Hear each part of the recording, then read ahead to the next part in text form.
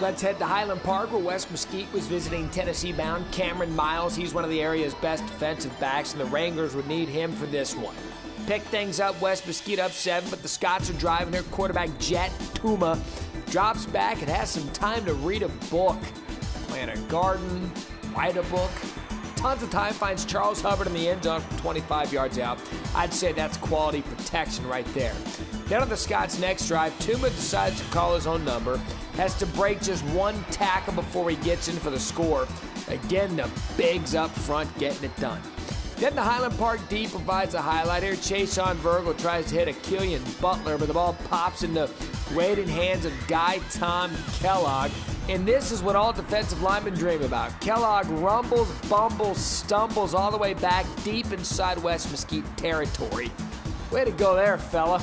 That was set up. Tuma again, fakes the handoff, scoots through the right side of the defense, walks in for the easy score.